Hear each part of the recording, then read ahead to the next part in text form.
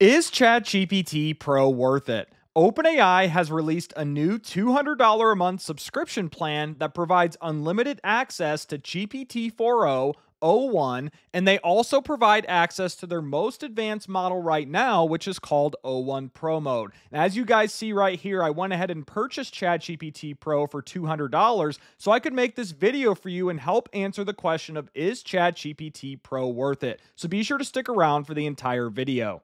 Now, very quick disclaimers, I was testing O1 Pro Mode before this video. I'm not very technical, I don't understand coding or web development, and honestly, I'm not really that smart in general in the scheme of things, guys. So keep that in mind as I show these examples with O1 Pro Mode. I tried to make it as applicable as possible to most people. And if this is your first time to the channel, welcome. My name is Ryan, and my mission is to help you navigate the overwhelming world of artificial intelligence. And if you want to know my favorite AI tools and prompts that I use for marketing and content creation, be sure to get my free AI Marketing Essentials Guide. You can find the link for that below this video. But now let's dive back into ChatGPT Pro. So when it comes to answering the question of is ChatGPT Pro worth it or not, the very first thing we need to look at are the features that you get with it, of course. And so right here, I'm on ChatGPT's pricing page, and I'll leave a link to this in the description below. And here is the new $200 a month tier right there. You can still subscribe to Plus for $20 a month, and of course, start using ChatGPT for free if you want to do that as well. So what exactly do you get with ChatGPT Pro? Well, number one, everything in the Plus tier, and sheesh, I would sure hope so when it costs 10 times more at $200 a month to $20 a month. This includes custom GPTs, access to O1 and O1 Mini, advanced voice mode, image generation with DALL-E 3, advanced data analysis, etc., etc. But the next point I think is a big deal. Unlimited access to GPT 4o and O1. Even on ChatGPT Plus, you still have limited access. And I'm going to talk about that in a little bit, as I've rarely run out of that access, and I do find myself using ChatGPT Plus every single day. But you do get unlimited access to these models, and they are very good models. You also have to understand it is not cheap to power advanced AI models behind the scenes with energy costs. I think that's a point that a lot of people miss. You also get unlimited access to advanced voice mode. I don't find myself using this feature too much. Sometimes I'll be driving and I'll be on the phone, like chatting with it. If I have an idea for YouTube videos or just an idea for my business so it doesn't get lost, I'll find myself doing that. I don't really use the desktop version, but if you use advanced voice mode, this could be a good feature for you. And right here is arguably the most important feature of ChatGPT Pro is access to O1 Pro Mode. This is OpenAI's most advanced model right now. As they say, this uses more compute for the best answers to the hardest questions. And if I pull up my ChatGPT account, you'll see O1 Pro Mode right here. And if I hop over to ChatGPT's Pro page, here are the benchmarks for the new O1 Pro model. Right here, they test PhD level science questions, competition code, competition math. And so right here in the darker orange, that is O1 Pro. It is outperforming, obviously, O1 and also O1 Preview. So it looks like on the PhD level science, not that huge of a margin. If you look at O1 Pro compared to O1 Preview when it comes to coding, that's a pretty stark difference, but it's neck and neck with O1, at least it looks like according to this benchmark. Math, there's a really drastic difference. It says 86 out of 100 on this score, whatever they're testing or evaluating, I don't know, but 86 right here compared to 50. That is a drastic change. And they also have some more benchmarks down here. And you guys can check out this page for more information on O1 Pro, O1, or ChatGPT Pro. But I really just want to circle back and say that is probably the biggest feature of ChatGPT Pro is access to OpenAI's most advanced model, which is called O1 Pro Mode. So now let's put this O1 Pro Mode to the test. And what I did in this example is I asked it to write a generic SEO optimized blog post when I provide a target keyword. I also did the same thing on the regular O1 model and also GPT-4o. So what I'm going to do is I'm going to compare my outputs and then also run these through an AI content detector to see if we can humanize it and bypass these detectors. I feel like this is a very applicable example to a lot of people is using these AI models for content creation and trying to humanize the outputs as much as possible.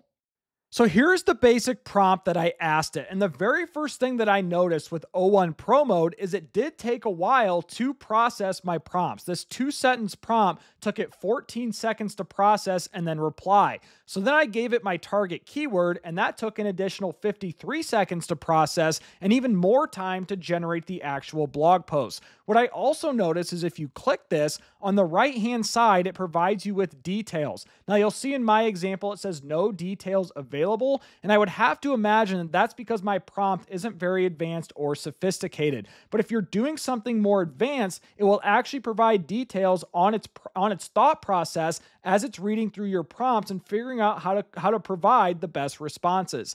But anyways, here is the actual blog post that it came up with. I went ahead and quickly read through all of these before I hit record, and this isn't bad, just scrolling through this, right? Something that I could definitely use on my website with a little fine tuning. And then what I did is I copy and pasted this because I'm curious to see if it would bypass AI content detectors.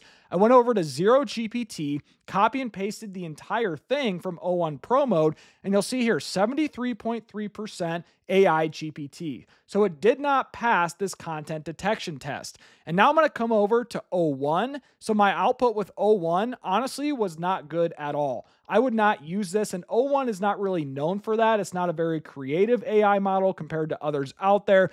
I'm not even going to test this in the AI content detector because I would never use this just quickly looking at it. GPT-4o, on the other hand, actually was pretty good. This model is more creative than traditional O1. And what I'm going to actually do is I'm going to copy and paste. Let's copy and paste the entire blog post provided by GPT-4o. I'm going to refresh ZeroGPT. Let's paste the text in here. And I'm going to click Detect Text. Remember, the last one was 73% AI GPT. This one is 77.3%. So this even had more content detected as AI versus O1 Pro Mode. So now what I did is I came back to my responses on O1 Pro Mode and I said, humanize this content so it's 100% humanized and successfully passes AI detectors and scores 0% AI detectable. You can find that prompt in the description below if you want to use it, and you'll see it took 1 minute and 11 seconds for O1 Pro Mode to process this. And if I click it, I now have some details on the right-hand side. So this is kind of cool to see. It says creating human-like text. I'm transforming the content to 100% human language, You guys can read that if you want. And so then what it did is it generated a new blog post. I copy and pasted it into ZeroGPT and I got 29.51% AI detectable. If you remember, I was at 73%, so a pretty significant drop there. Now I did the exact same example with GPT-4o. I said humanize this. I gave it the same prompt. Copy and pasted this new blog post into ZeroGPT, and I got 86.12% AI detectable. It was even higher than the first time when I didn't even mention anything about humanizing it. So in this very first example, as you can see, OpenAI O1 Pro Mode, at least in this example of humanizing content, did get the job done. But that doesn't mean it's worth $200 a month, in my opinion. I think this is just a very applicable example that I wanted to share with you. So I wanted to show you one more example that I thought would be applicable to a lot of you, and that's running what's called a SWOT analysis. SWOT standing for strengths, weaknesses, opportunities, threats. This is one of the most popular frameworks for evaluating businesses, brands, and even YouTube channels like I did in this example. So I asked O1 Pro Mode to run a SWOT analysis on this YouTube channel, and it gave me strengths, weaknesses. I'm not going to go through all of these. One weakness that made me laugh was production quality limitations. Kind of true. I don't even have lighting. I'm using OBS Studio, which is free. I use iMovie to edit. So that's funny that it had that one in there. But it provided a good overview of really what my strengths, weaknesses, opportunities, and threats are. And then it gave me strategic takeaways at the end. And obviously this is good information to have. But then what I did is I said, based on my opportunities, create a 30-day content calendar of YouTube videos I should make that will move the needle. Also provide a plan of distributing that content to other mediums. So first, it evaluated my content theme. It took 50 seconds for it to analyze this prompt. First of all, gives you some details here on the right-hand side, and then it provided a 30-day YouTube content calendar.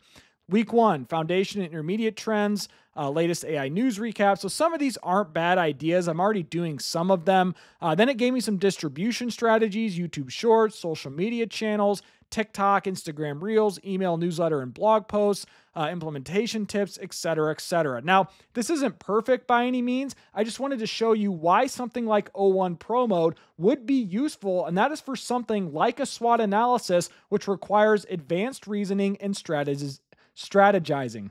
So I want to wrap this all up by comparing ChatGPT Pro to ChatGPT Plus. That was the #1 question I had when OpenAI announced this. Is this new ChatGPT Pro model 10 times more valuable than what you get for ChatGPT Plus? And after testing things around and even just looking at the different features, my overwhelming answer to this for most people is no, it is not worth it. Now, there are some one-off use cases, right? Where let's say you're a big enterprise and you have unlimited resources or dollars to spend. Okay, might be worth trying ChatGPT Pro, right? You don't have much to lose in that case. Or let's say you're heavily involved in coding or web development or building apps. I could see ChatGPT Pro being very useful there. Or if you're an entrepreneur running your own company and you are a power user, you're running out of limits or usage on ChatGPT Plus every single day, I could justify ChatGPT Pro in that scenario as well.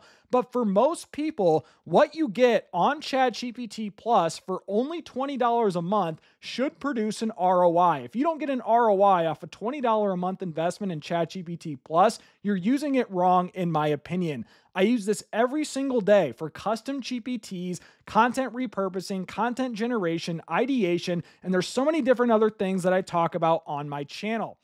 And when it comes to OpenAI's selling point of unlimited access to GPT-4o and O1 and also advanced voice mode, I'm going to be honest, I would consider myself probably in the 1% of people that use ChatGPT Plus. I use it every single day for various tasks related to marketing and content creation. I've rarely run out of usage limits. I use GPT-4o for most things. I wasn't using O1 Preview. It didn't really make sense in my use cases. But even with O1, you still have a good amount of usage where if you're using this tool even every single day, there should be very rare instances where you're running out of credits. Where I could see this is if you're using advanced voice mode a lot, or if you're generating a lot of images with DALL-E 3, that can increase your usage limit very quickly. But for most general text outputs with GPT-4o, I have yet to run out of usage, only maybe a couple times at this point since I've been on ChatGPT Plus. So I think for most people, again, this unlimited access is overhyped for most use cases.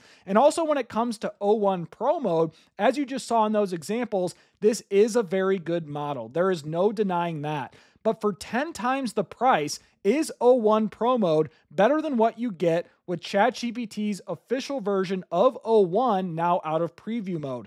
I don't know the answer to that. I don't think it's a definitive yes, in my opinion. Now, if you're doing something coding related, okay, I could maybe see a different answer there. But for my use case, I don't see O1 Pro mode being 10 times more valuable than O1 or even GPT-4o for that matter. Plus, you got Claude 3.5 Sonnet in the mix. You can't always throw those models out as well. But as I'm rambling on here and circling back to the main question, for most people, ChatGPT Pro is not worth it, in my opinion. And if you're not even subscribed to ChatGPT Plus and you're trying to just rely on the free plan, you need to at least invest $20 a month in ChatGPT Plus to get the most out of this tool, in my opinion. So with all of that being said, if you guys appreciate me purchasing this $200 a month subscription just so I can make a video for you guys, be sure to give me a thumbs up, subscribe to the channel. I would greatly appreciate it. But I also want to hear what you have to say in the comments below. Do you think ChatGPT Pro is worth it? Is this something you're going to invest in? Want to know what you guys have to say. But most importantly, I hope you all have a great day.